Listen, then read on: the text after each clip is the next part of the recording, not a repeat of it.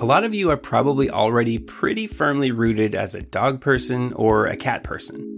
And I'll admit I've got my own biases, but when it comes down to it, which one do you think is easier to take care of? More intelligent, better for families with children? For some of these questions, there might be more than meets the eye. Welcome to Pet Spotlight. Today we're diving into some of the hottest debates around cats and dogs. Are dogs really man's best friend, or do cats have more advantages as pets? Get ready as we hit the most controversial takes.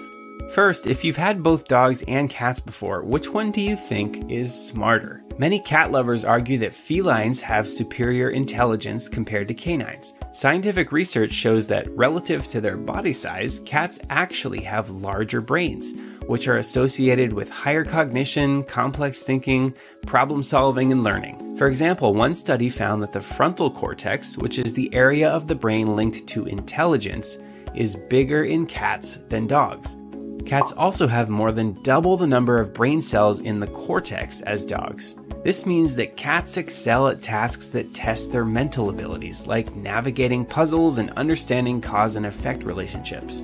One reason researchers believe cats are so good at these complex tasks is because they needed these abilities to survive as solitary hunters in the wild. Now, you could argue that dogs are more trainable and that makes them smarter, but really, cats might just be too smart and disinterested in following our instructions. Dogs, on the other hand, are lovable goofballs, have evolved in a very unique way. They're extremely attuned to human social cues and behaviors thanks to centuries of domestication. They are incredibly emotionally intelligent, which gives them a leg up when it comes to being a good companion. One common criticism of dogs is that they're too needy compared to cats.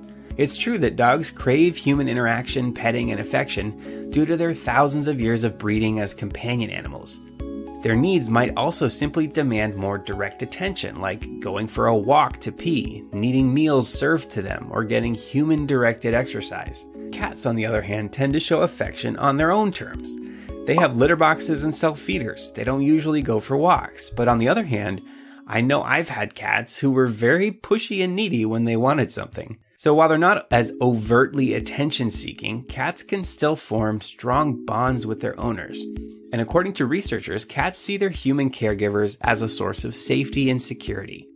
Cats will greet you at the door when you return home, curl up beside you on the couch, and sleep on your bed at night just like dogs because they feel attached to you. They just aren't as constantly dependent on human interaction as dogs are. I'll admit, this next hot take isn't all that controversial. Cats definitely seem to win out as cleaner and neater pets. Cat lovers point out that cats bury their waste in litter boxes and they groom themselves frequently, making them cleaner pets compared to dogs. Dogs certainly require more effort on the owner's part in terms of bathing, brushing, and cleaning up after bathroom breaks during the walk, but how neat a dog is really depends on the breed. There's some, like poodles, who are known to be very tidy with minimal fuss. And cats can also make their share of messes. Plus, you do still have to clean out that litter box. So while it's tough to argue for dogs being neater and cleaner, it can really come down to the individual personality of your pet. So then if you live in an apartment, is a cat the obvious better pet?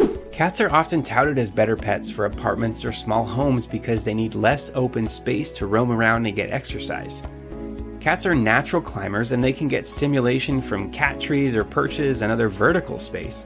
Dogs, on the other hand, require regular outdoor walks and room to run around, which can be tough in a small space. But I think if you're truly a dog person, you'd find a way to make it work with a dog. A lot of people do, after all. You can use the link at the top of the screen to check out another Pet Spotlight video on great dog breeds for apartment living. If you've had a dog in an apartment or another small space, let us know down in the comments how you have made it work. Now, we've been picking on dogs for a while. I think it's time to talk about some of their strengths, like home security.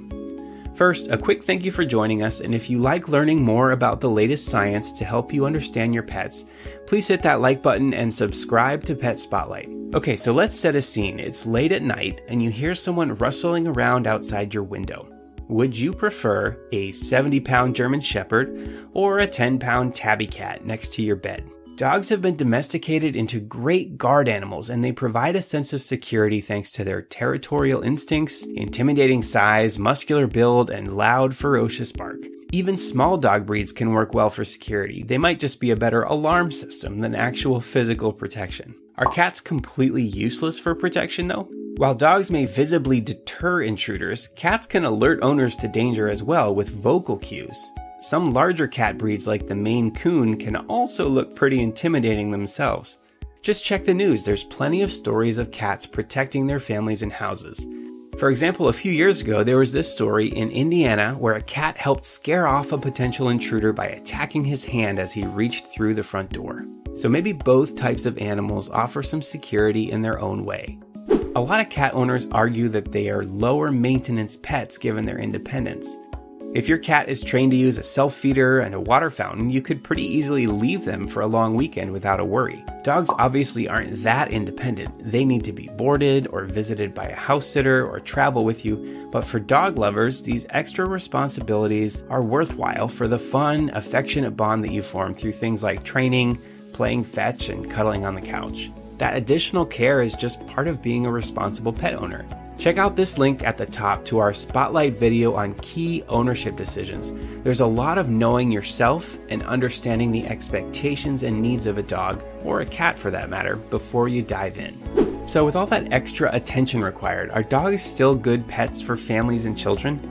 Speaking from experience, I find it pretty tough to beat growing up with a dog by your side. There's tons of dog breeds who make great pets for active families with children thanks to their playful nature, their patience with toddlers, and their enjoyment of outdoor activities and fetch. Even the biggest dogs can have a soft side for kids, especially ones who they view as part of their family or their pack. However, cats can be just as good for families and children if they're properly trained and socialized at a young age. The biggest issue is that cats prefer their space, independence, and they often want affection on their own terms.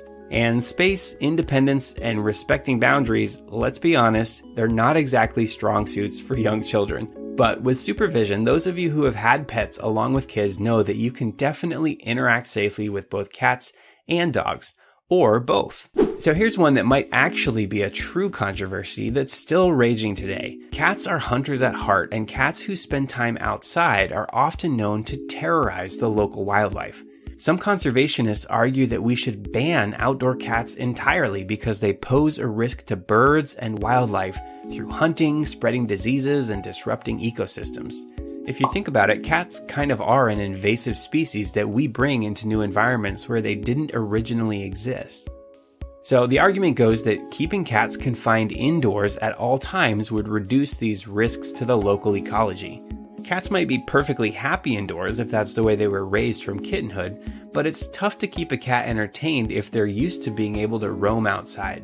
Some people have made enclosed areas that they've creatively named catios, or they'll use leashes for walks, good luck with that, or supervise them on a balcony or in the backyard to give cats some fresh air while trying to prevent harm to birds and wildlife.